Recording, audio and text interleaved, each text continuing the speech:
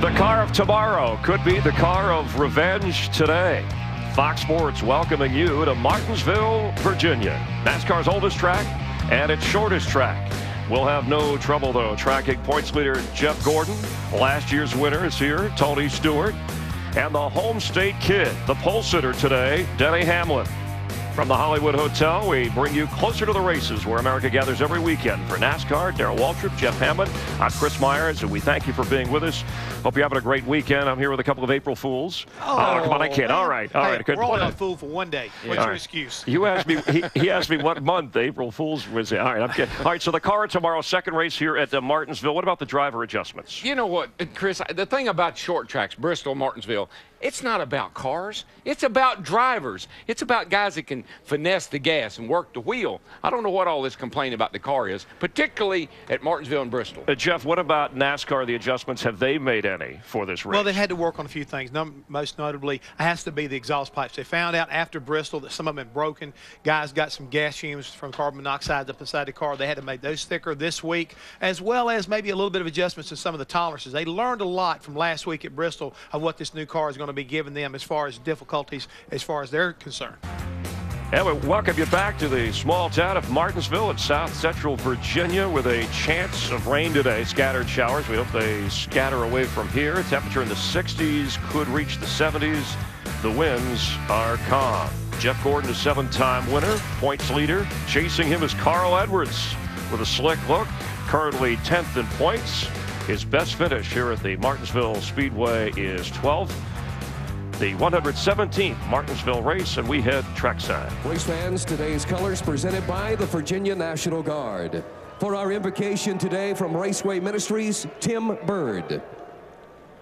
Heavenly Father, as we come before you today, we are humbled by your mercy and grace given to us despite our weakness, and give thanks for the blessings of freedom made possible by the sacrifices of many. As we pause before the start of this event, we pray for the safety of each driver, crew member, official, and spectator. And for this day and each day to come, may you receive the praise, honor, and glory for who you are and will always be. And it's in your name we pray. Amen.